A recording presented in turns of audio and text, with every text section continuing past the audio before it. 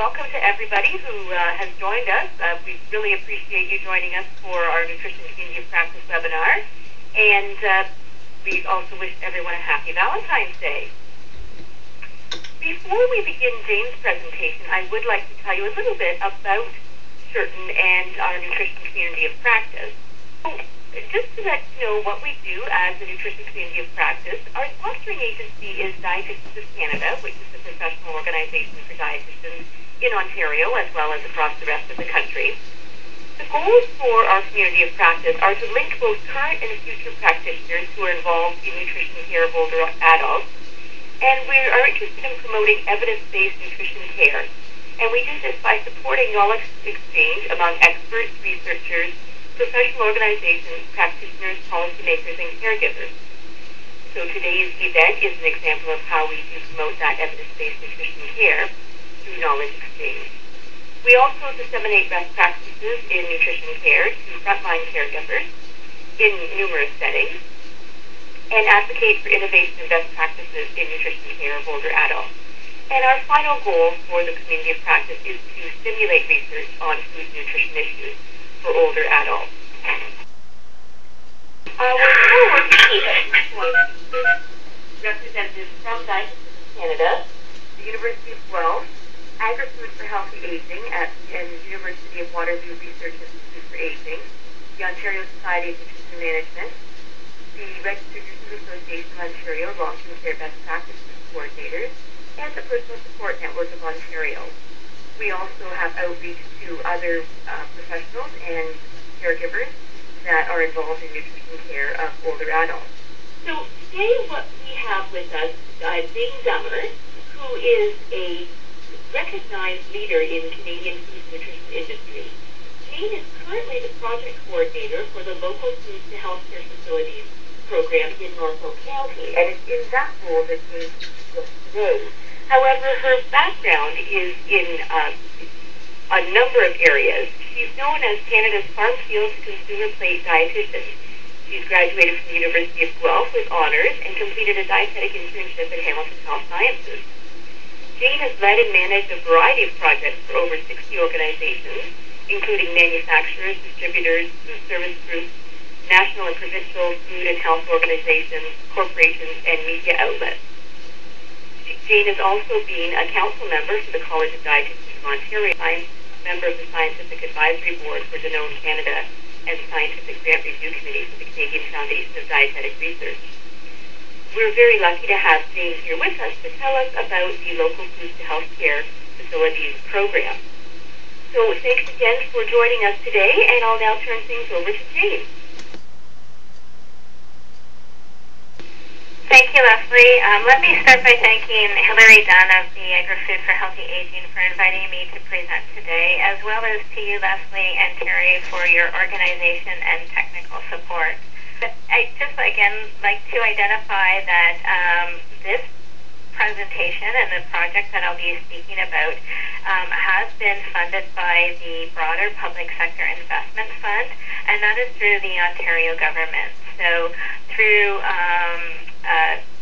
application from Norfolk County, the fund actually provided 7 months worth of my time for the project, and we will be wrapping up at the end of March. But I just wanted to make sure that the broader Public Sector Investment Fund is acknowledged for this presentation.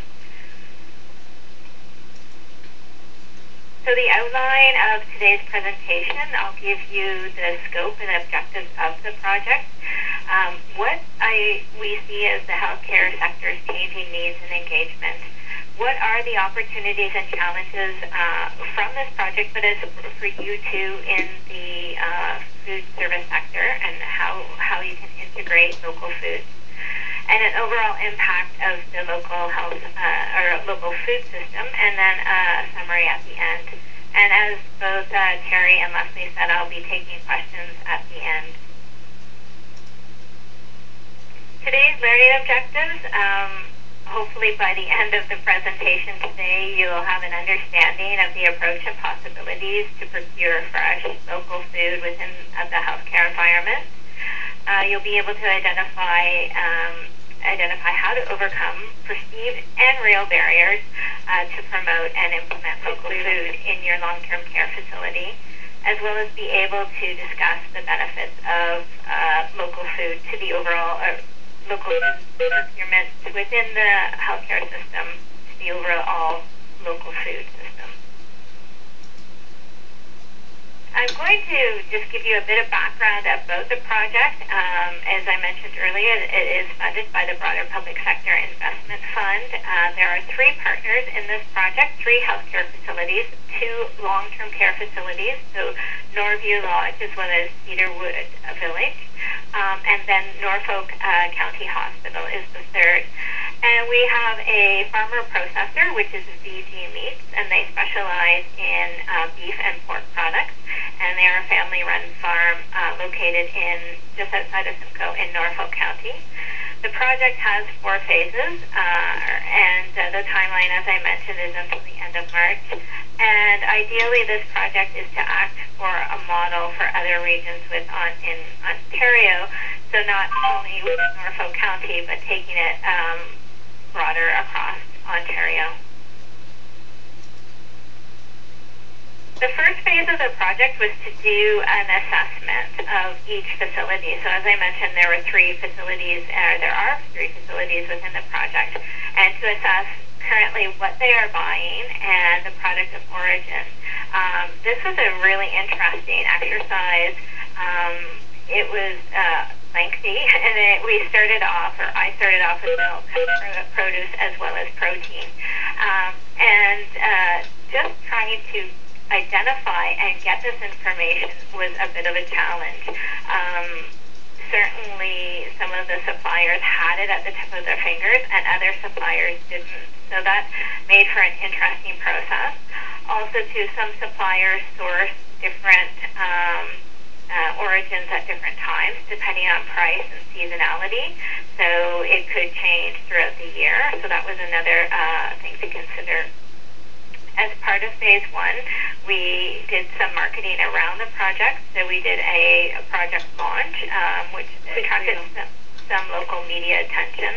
And we also had an opportunity for Norfolk County to develop gateway signs. And so as you can see from my slides, the top bar is Ontario's Garden, and that's what Norfolk County has trademarked their growing area as. And as part of the project, those signs are at the entrance point all over the Norfolk County area. So that's just, again, giving more recognition to Ontario's local produce and local livestock. And so, again, another way to market the initiative. Phase 2 is to identify what local products could be implemented into the menu cycle, as well as recipe development. And what was really interesting is we had a recipe challenge last week with the 3 healthcare facilities. And so we had chefs from the hospital and the 2 long-term care facilities challenge each other. There were 3 recipes and 1 winner, but the recipes included a beef stew, a frittata, and the turkey a la king.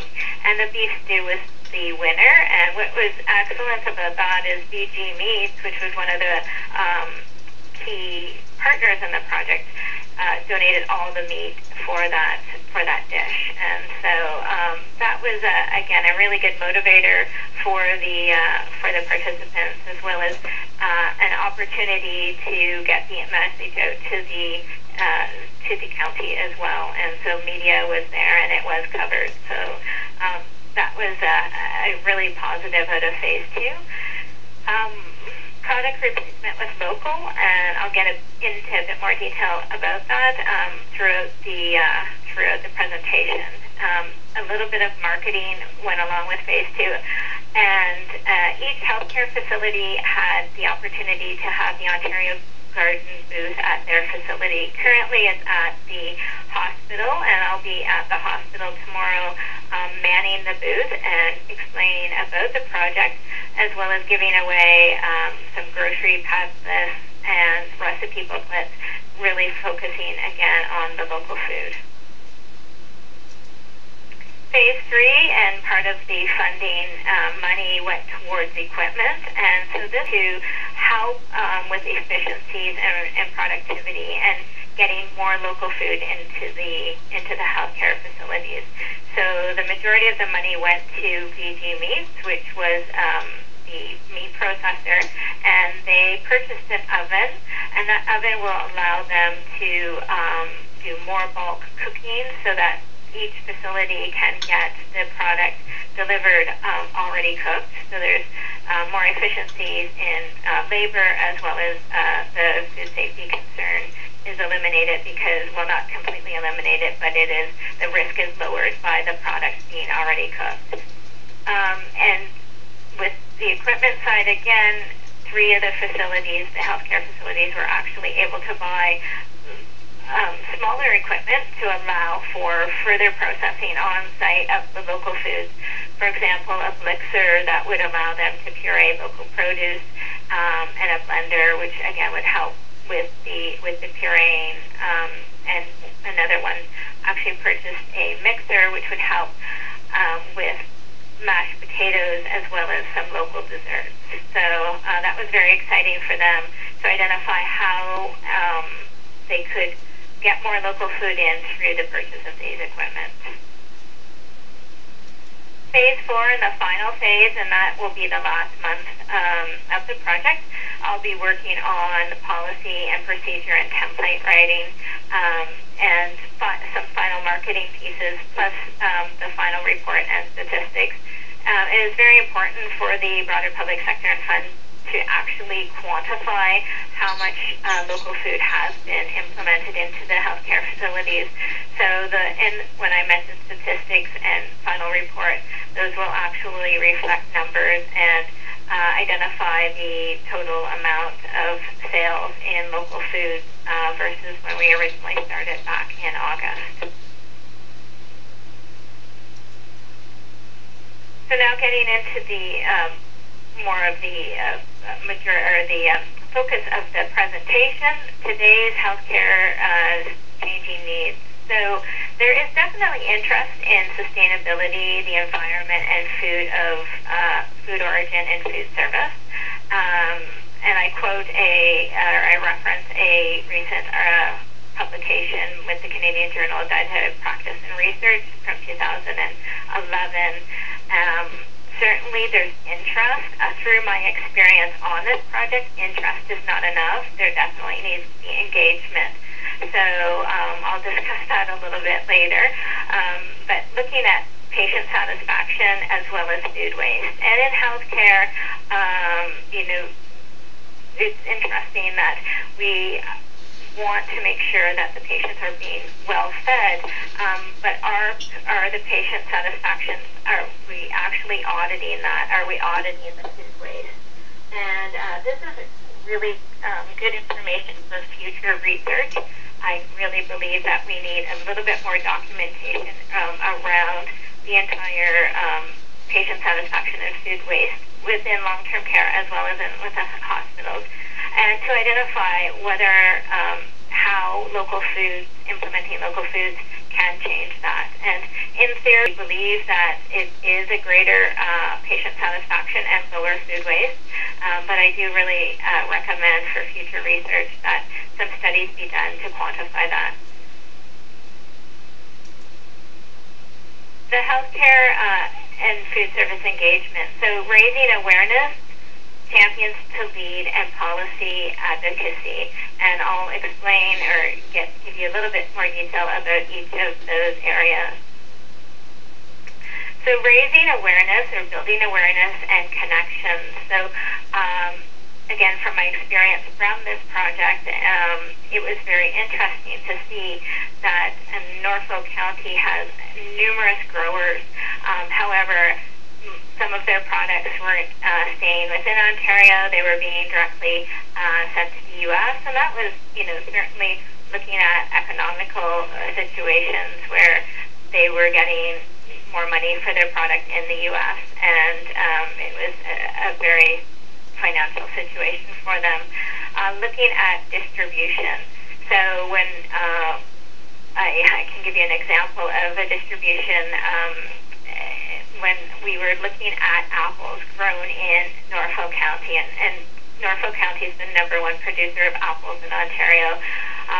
So I went to the key grower and I said, "Where are your apples going?" And he identified that his nice apples were going to a packaging company in Mississauga.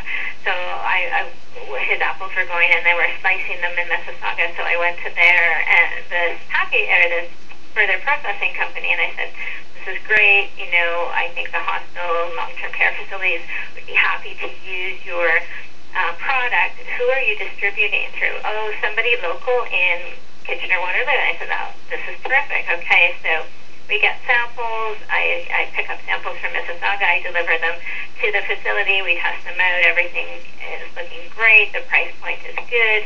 And the distribution center out of KW doesn't deliver to Simcoe. And this is very disappointing. They got as far as Brantford, and they didn't get any further. They would get further if there was a minimum order. However, the facilities were too small to give each minimum order. So we had to start from scratch. But certainly that was a real eye-opener.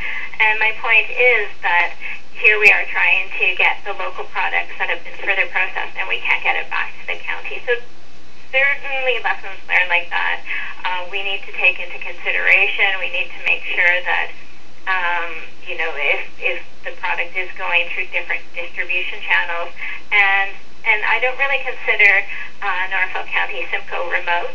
However, it certainly was not on that delivery cycle and that delivery path. So. Also to educating the growers around food service packaging and requirements. I'll give you another quick example is we grow a lot of sweet potatoes in Norfolk County, and a really small grower is doing further processing. So they're making sweet potato muffins, sweet potato cookies, and but they're not packaging them that would be required. Their packaging is not what would be required in food service. They're taking them to farmers markets and more retail outlets like that. So when I went to talk to that grower and I said, okay, well, how would we package them? The suggestion was to put them in Tupperware, and the Tupperware would be delivered to the long-term care facility, and then the long-term care facility would clean that out and then return the Tupperware. And because of the compromised immune systems and because of the regulations, we just said that wasn't suitable. So again, another education point and lesson learned from this project would be to identify how these small growers could compete and could actually implement food service packaging and requirements. The other interesting group purchasing organizations, certainly there are national organizations that when we talk local, it's all of Canada, and so because this project was specifically looking at Ontario, that was certainly an awareness and education around that. There are some GPOs, St. Joseph's Health Systems out of Brantford, who are dedicated to local. They have also received funding from the broader public sector investment fund, and they are really focusing on sourcing local suppliers. And distributors as well. It ran a range from dedicated to local to not even being able to track local. So there's a real range out there, but certainly we're making small steps, and I really encourage each facility to work with your GPO and work with your distributor to make sure that you are getting information about the local food. The champion to lead, and as I mentioned earlier, interest is definitely there. However, we need engagement and we need a champion to lead the project. So whether it's within your own facility, the chain of facilities, that champion needs to be dedicated. There needs to be time donated to it, so time management. And also, too, they really need to understand their current food system. So they need to identify their areas of efficiency, so labor, equipment, and sustainability. And they need to have a really close connection with their GPO and their distributor, because if they're not giving them the information they need, then they need to require that. And so that was, again, another identification from the project that without the true champion, the project to implement more local foods will not be able to be sustained. And then policy advocacy, so looking at, again, what can be done. So procurement policy to source local when all other attributes are similar. So when you're looking at a new supplier, are they local? And if they are local, are all the other attributes similar? So meaning taste, quality, price. And that was not always the case. Depending on the GPO and the contracts, sometimes the contracted product was a lot cheaper than the local product. And that goes back to, again, just making sure that when you're talking to your GPO that you identify that local is one of your key criteria and that they consider that when they are sourcing their suppliers. Also, too, you need support facility-wide. So looking at sustainability not only in food, but in waste management, equipment, and non-food procurement. So having an overall policy or overall culture for sustainability, and that would include the local food. So what are the opportunities to integrate local foods? As I mentioned, with our project, we looked at starting with produce, protein, and milk products. In long-term care as well as the hospitals, you have numerous products coming in, and so this can be a bit of a bear of an activity. But certainly, if you've got a good distributor who's tracking and who can track for you and who knows their products and they're knowledgeable about the products, and certainly they are coming along with the whole local food movement, then that can certainly make it easier on you. To identify each supplier and try to contact them and ask for product of origin is a very lengthy process. I would say that would take up to 3 months because we did not have the time to do that. We shortcut it a little bit, but certainly, that might be something to consider that time to identify that product of origin. Again, working with your distributor who is dedicated to sourcing local food and also tracking it. So that may be something they have to do and put a little bit of time into identifying the Ontario foods and how to track that for you. But it's really important because when you are comparing your imported to Ontario, you definitely need that tracking system in place to assist you with that. And what I suggest to do is connect with established growers. So for example, growers who are already dealing with food service, who understand the food safety practices around that, as well as packaging. That is critical. And as I said, we're all kind of in the startup mode with the local food for healthcare facilities. Not so much for restaurants. It's been there for a while. Restaurants are certainly a little bit different population and they're regulated differently. So starting with the established growers would be my recommendation. I want to give you an example out of the project that has demonstrated the ease, or I guess it would depend. It looks like it is ease at this point, but we were able to replace 8 Norview Lodge's 3-week menu cycle, and this was working directly with our partner VG Meats. And as I mentioned earlier, they specialize in beef and pork. Because they were earmarked for the equipment money, they were able to purchase the oven, and so they were offering, and they still are offering, fully cooked protein options, and plus deli meats. So what makes it really valuable is VG is a small operation. Again, good food safety practices in place, family-run business.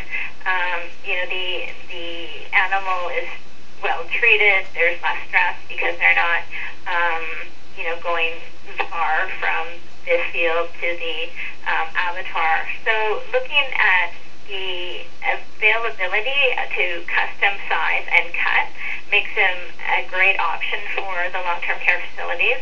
They're able to tailor their order forms for the healthcare. They've been dealing a lot in retail, but they acted very quickly and were able to tailor not only their order forms, but they were accommodating very much with delivery schedules for the long-term care facilities. And what was a really positive response is the patients, or the residents in the long-term care facilities were really excited about these unique products on their plate.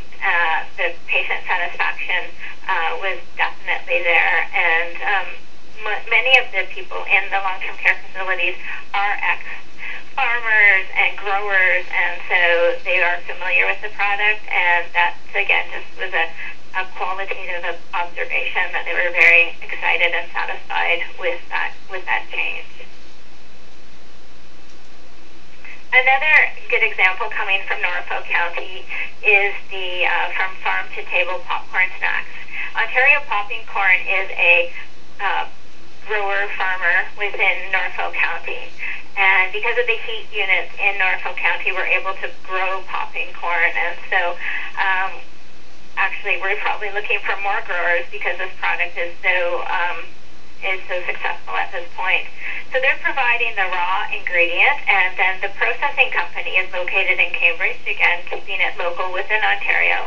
And currently they're 1 million pounds in 2012, and they're predicted to increase to 3 million pounds in 2013 to 2014.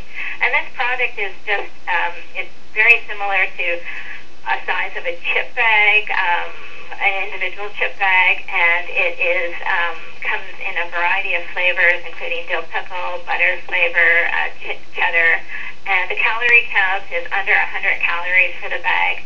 And a great success story out of this project is it's now being featured in Norfolk General Hospital's cafeteria. So it displaced a high-fat, salty, savory snack product, and now they're featuring a local product, and it's very local because the grower is in the hospital's backyard, basically. So that's, again, a very good success story and very exciting for the small, medium enterprise farm to table within Cambridge. Looking at a case study, and it's not a true case study, but I'll just give you a bit of detail.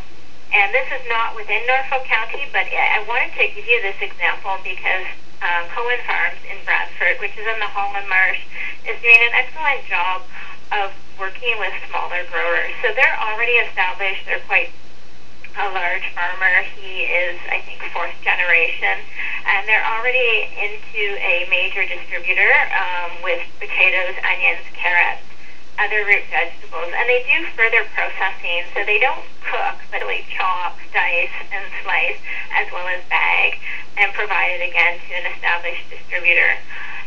So what Cohen has done is he's working with smaller growers within the area, and they're connecting them to the food service distributor. And he gives a really good example where a small grower was taking cauliflower to the food terminal on a regular basis, not getting consistent pricing, having to drive it in.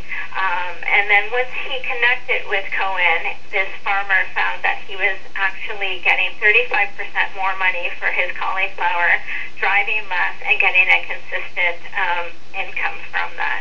So it's a really good example that other regions can use, and certainly there is some risk around the Cohen Farms taking on that role, but it has certainly been very successful for them. So what are the challenges to integrate local foods to healthcare facilities? From my experience with the project and many other projects that I have I've managed over the years of consulting, it's certainly non-engagement. So whether it's from the facilities, whether it's from the distributor, or whether it's from the group purchasing organization. And so that's, certainly going to be a piece of the puzzle of any project. Certainly staying positive, staying focused is critical at this point, and celebrating the baby steps. So, to go into your facility and say, okay, we need to change out 40% and have all local foods 40% within the next year is like, saying we need to reduce sodium in the next 3 months within a product. So certainly celebrating the baby steps is important to turn non-engagement into engagement. Distribution logistics, including food safety. I gave you the example of that distribution logistics with Norfolk County apples, and we couldn't get the sliced apples back to the county, which was really frustrating. But not only are the distribution logistics within the delivery, but including food safety. And what we have found with this project, there's a lot of small kind of local distributors popping up here and there, and just to make sure that first of all, they're viable, and also too that they have food safety practices in place. As I mentioned earlier, we need to have that top of consideration with long-term care and healthcare facilities, which is a little bit different from kind of your niche restaurants in Toronto who are really embracing this local food movement. And so making sure, again, that the food safety is in place. The other key element is time commitment, and all three partners said to me, Jane, we didn't realize the time involved. And I think it's because we're all kind of at the ground level. Certainly, as I mentioned, the GPOs and the distributors are at the ground level too. So when you go and you ask for information, it wasn't at their fingertips, so they had to start implementing different systems and tracking systems, and they still are trying to accommodate product of origin. So time commitment is definitely something to consider. And as I mentioned earlier about more research on the patient satisfaction as well as waste, I'd like to see more research need to support the cost benefit. So in theory, we'd like to think that buying local is going to benefit our bottom line. But certainly, from the experience from the project, we identified that the contract pricing may be a lot less depending on the GPO, and it necessarily wasn't the local food product. So what's the overall impact on the local, or what's the overall impact on the local food system? Definitely, from this project, there's been awareness and connection as well as collaboration. So, we have identified that products are not able to come back to where they were actually grown, and we are working on how can that be, and what can we do to have that in place so that we can actually get the product that's grown next door into our healthcare facilities. Improved practices on the farm. Certainly when we look at agri-food industries in California or in Florida, they are very sophisticated. They have an incredible, money supply because of their growing season to actually implement sophistication on the farm. So what we're suggesting is to work with the farmers within Ontario and making sure that they do have the sophistication. As I mentioned, Cohen Farms is a good example that they are at the level of sophistication, and they are helping the smaller farmers. And certainly looking at better efficiencies via distribution.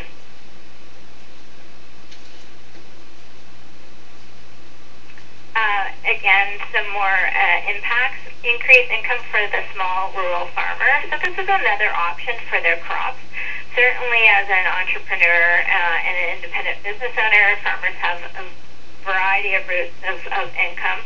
But this could be another for their crops because long-term care facilities and hospitals have 3-week menu cycles. There's not peaks and valleys, so there would be consistent buying. It's just probably at a different price point. And then the secondary impact on local businesses, so supporting the community where the product is grown. So that may be through advertising, it may be through a packaging company. There's a variety of businesses that can benefit from that. So what is the approach for long-term sustainability? And so we're looking at local engagement and policies. So I keep mentioning the group purchasing organizations and the distributors, but because the healthcare facilities do rely so much on both, it is imperative that they become involved and they provide the information that is necessary to have the sustainability. Policies and procedure document for implementation for the healthcare sector. So certainly having a how-to. We've had a lot of lessons learned through this project, and there are many other projects under the broader public health or broader public sector investment fund. So there will be a document prepared for these partners, but certainly that can be shared, and so we won't have to reinvent the wheel again and again. Two key lessons learned is basically is making sure that food safety practices are in place from the gate to the plate, as well as supplier or grower specifications. So not just the cheapest product, but certainly looking at all the attributes, including whether it's local. So what will work best with your facility? As I mentioned, we've gone through a few examples here. There's a variety of things that you can do to get more local into your facility. One is your healthcare facilities working directly with one grower or a couple growers. And when my experience from this project, talking to the growers, you can't go to a grower in May and say, okay, this is what we need. You need to order it the year before so they get their planting done. What I'm suggesting is perhaps a few facilities can get together if you're in a rural area, and you can go to a grower or a couple growers and say, this is our menu cycle, this is what we're going to need over the next little bit. It's not, and the deliveries are certainly a concern. So making sure that you're able to get the deliveries consistent and on time. As I mentioned earlier, this sector really does rely on their main distributor as well as their GPO. So this is thinking outside a little bit of the box, and if the deliveries are consistent and are on time, I really believe it could be a viable option in addition to your main distributor. And then healthcare facilities completing online ordering with OntarioFresh.ca. This is another initiative. That's the website, Ontario.ca, where suppliers and growers will have their product online. I'm not sure this is an option. They've just started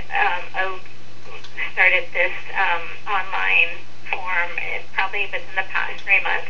I really think it's a great opportunity for restaurants. I'm encouraging the partners within the project to test it out, but I just wanted to mention it during the presentation so you can check it out, and if it is an option for your facility, that's terrific. I really, again, based on the evidence and the examples within this project, be realistic and recognize our geography and growing seasons within Ontario. Certainly we have a variety of products, but we do not have, a 10-month growing season. And certainly with greenhouses, we have we do have different products that we can get. But I think we need to be realistic about that. And then also you must have a dedicated champion to lead and to implement. Interest is not enough. There needs to be engagement. So in the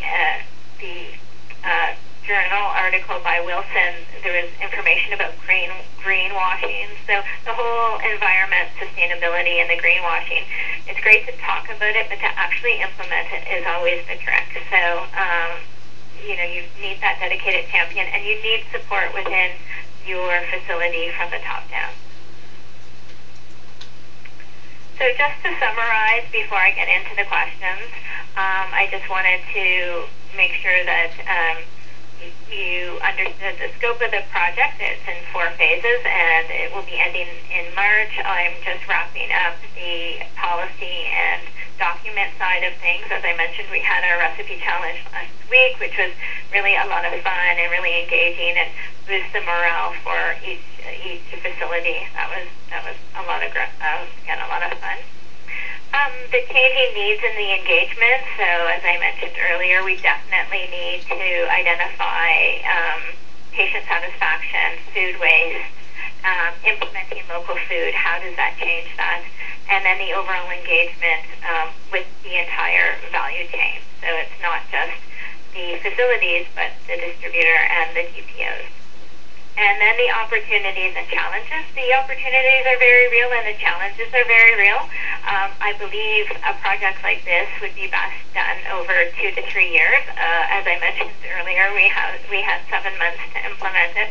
I think we've made really great success steps, but certainly for long-term sustainability, it'd be great to have another 2 years to fine-tune it. And then again, the overall impact on the local food system. So increased income for smaller farmers, increased income for the entire community, more sophistication at the local farmer level, again, is a nice outcome or impact on the food system. And then the next steps for sustainability. So it's as I said earlier, we're all kind of at the ground level working on this, recognizing, again, our growing seasons and what we do best within Ontario, and then building upon that is what I would recommend. So I want to thank you for your time. I believe I have about 10 minutes to answer questions. Okay, so I see that. So as a 10-bed facility concerned with end-of-life are even smaller than most, is that... How might we proceed with a field-to-table system? We strongly support local. I think with a small facility, depending on where you are and depending on your distributor, I think that if you could work with a local grower, and because you're such a small facility, if you could go to your grower in say November to January and say, look, this is what we need over the next season, and this is what we would, serving from this time to this time. Can you grow it for us? And ideally have them deliver it to you. I would suggest doing that. And when you are identifying whether or not this grower would be suitable, making sure that they have some food safety systems in place, see how they deal with the product once it's pulled out of the ground. Do they have proper food service packaging? All of those questions you'd need to consider. Once I'm done the document for this project, a stepwise checklist will be in place for that. So, if you want to circle back at that time, which would be towards the end of March, I'm sure I can share that information with you then. Okay, the next question, does the Ministry of Health provide any feedback for this project? This project is funded by the Greenbelt, and I don't know if they're going to provide any feedback, the Ministry of Health and Long-Term Care. It's a good question, though, and certainly with the many different sectors within the Ontario government, it would be great if there was cross-pollination. The next question, how will the policy procedure document be published and shared? It will be shared through Norfolk County. So once it's completed, you can contact me until the end of March or contact Norfolk County after that. The Greenbelt will have a copy as well, and I'm not sure if they're going to have a universal site, but it will definitely be, you'll be able to source it through Norfolk County. The next question, more of a comment than a question. Okay, more of a comment that I am from the Ontario Fruit and Vegetables Board, and we run a fruit and vegetable program in Northern Ontario for the Ministry of Health. We send out 36,000 surveys every week to 200 schools in central purchasing and distribution is the way to go. So, I mean, yeah, 36,000 servings through central distribution or central purchasing and distribution is the way to go. I agree with that. Certainly, it's making sure that if I'm not sure if this project you were able to deal with a distributor from scratch. Often long-term care facilities and hospitals are through relationship building and just through history are in with, or their GPO are in with a preferred distributor. That's a challenge if that distributor is not on board with the local food initiative. So I agree that if central purchasing and distribution is the way to go, and as long as the engagement is there. Charles Goldberg here, and I'm viewing a movie called The Future of Food, and there's a little, as the next is a little food cooperative short film on how, they buy a share in the farm and you get the food delivered to people. The Future of Food, it says DVD. Okay, thank you very much. Look on it on YouTube and find it. Okay. And I've got one last question here. At Queensway Hospital in Ottawa, we also have a PBS. We also have a PBS grant and have been working on a similar initiative to you. We have created 3 new all-Ontario products within healthcare food services. We now have to market and distribute these. What approaches do you find successful for marketing products specifically? I'm not sure if you as a I'm not sure if you as a hospital have created these products and you're now marketing them. What I found is through this broader public sector investment fund, talking to the other recipients, as soon as there was a local food found, for instance, there was a lasagna found, beef lasagna that was created to have the majority of ingredients local, and we're using the Foodland Ontario definition for local. It was just really word of mouth, but it's a really good example of how do we promote the Ontario products. I think depending on how it's distributed, as I mentioned earlier, some of the distributors have systems in place to actually identify and specify and categorize all the Ontario products. Unfortunately, with some of the other ones, they can't even track it. So we're all at a startup level. I think certainly getting in with the distributor and advertising it that way. Again, I want to thank you for participating today, and if you have any further questions, my information is up on the screen. It's at Jane Dummer at norfolkcounty.ca, and please feel free to email me any questions within the next less than 2 months, 7 weeks, and I'd be happy to answer them.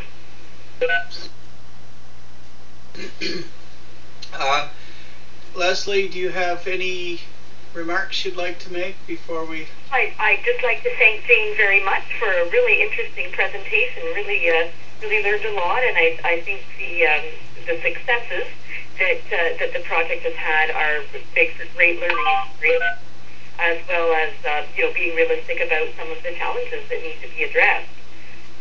Thank you to everyone who participated today and posed questions, and a reminder again to please provide us your feedback when you get that evaluation link in the mail.